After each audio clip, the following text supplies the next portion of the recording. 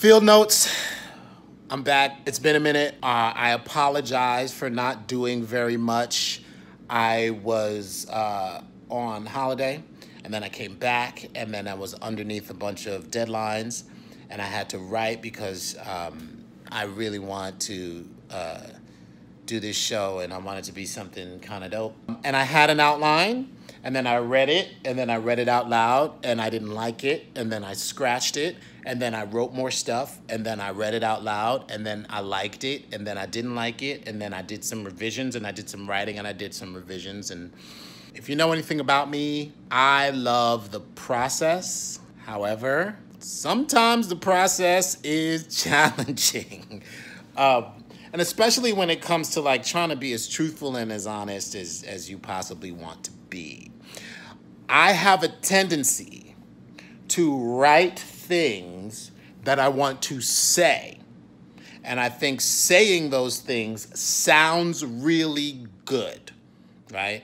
And I think this happens to every actor who starts writing and directing and all of that stuff, because they go, oh, what do I want to say on screen? I always wanted to play Hamlet. And I was like, ooh, I need to write myself a Shakespeare-esque sort of monologue because that's what I want to say. Sometimes that doesn't work. And it's not the fact that I can't say Shakespeare stuff, because I can, but it doesn't work for what I want to do.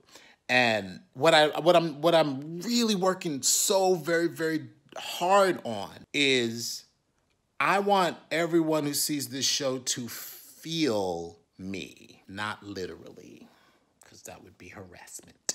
But feel me.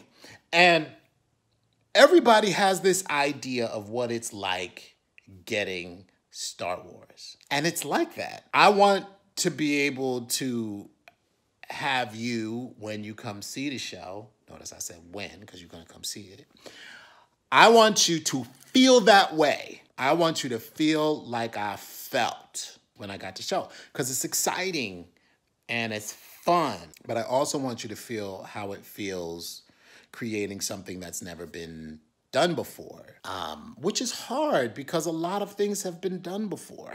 I'm not trying to make something new. I'm trying to make you feel that newness. That's why it's hard. It's even hard to articulate because this is the first time I'm doing something like this for this stage. It's easy to do. It's easier to do, I'll say, in a camera.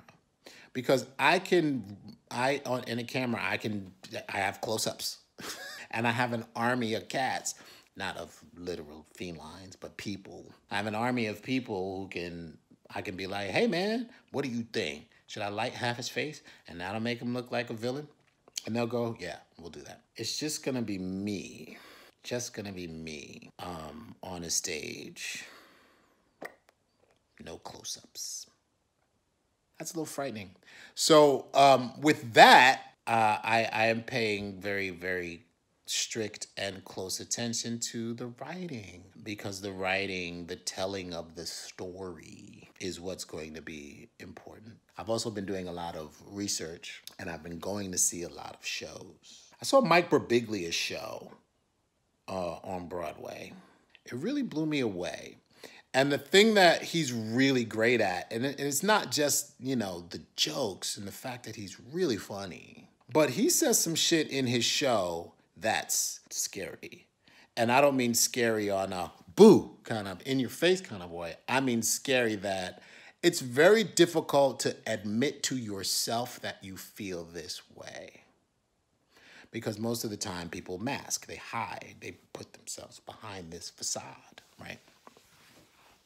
And he was so supremely honest in his show that I was really taken aback by it. And it really, it gave me a lot of confidence, because as somebody who wants to do the one-man thing, his show was so supremely honest that all the ideas of what one-man shows are and all the prejudices people have for one-man shows kind of went away.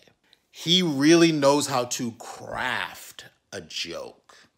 He knows what to say to make it funny and how to say it. But he's also been working his ass off. Like he's been, you know, I was fortunate enough to talk to him afterwards, and he worked his show for 2 years. He was like working it and taking things out and putting things in, and that's really exciting. That's what I want. You know, I want to be able to work this show and just get in there and grind it out and massage it and take things out and resonate and non-resonate.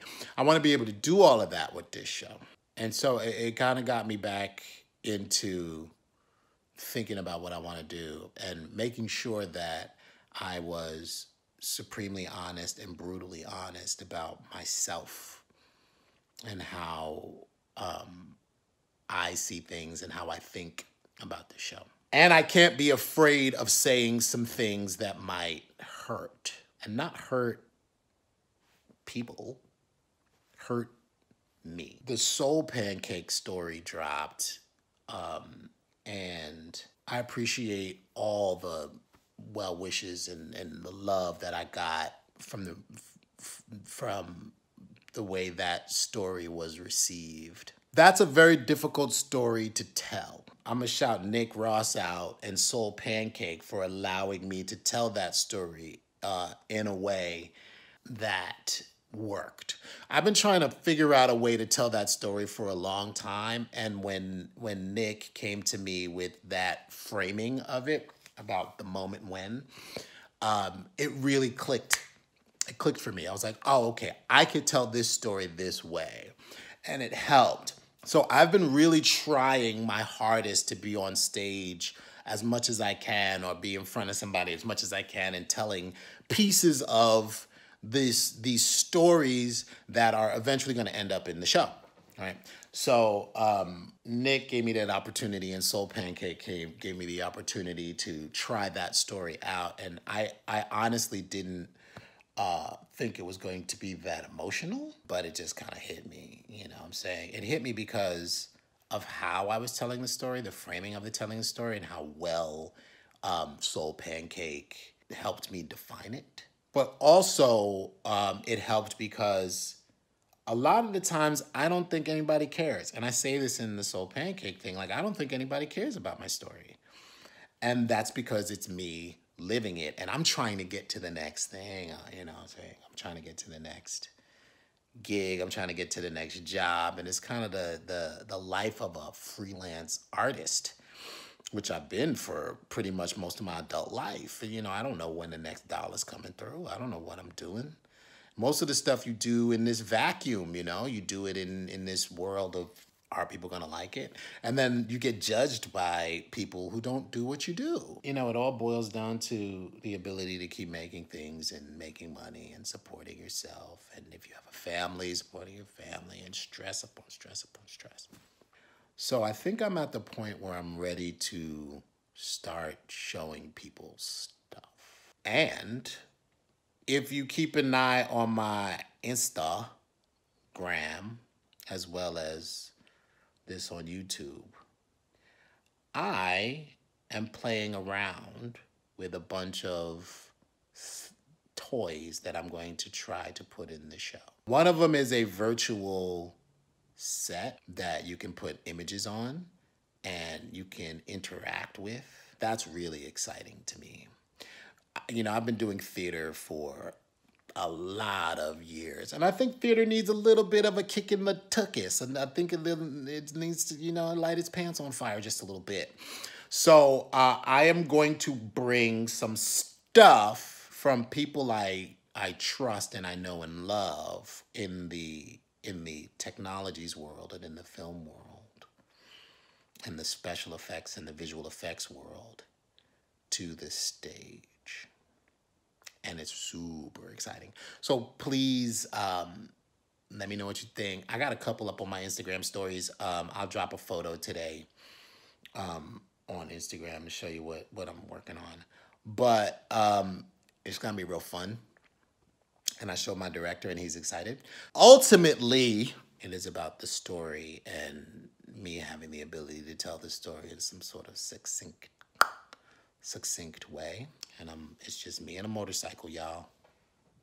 Me and my Triumph Scrambler 900 figuring it out. Right? Triumph Scrambler 900? Right on, man. I'm back. Field Notes is back. Process. Black History Month. Word is bond. Peace.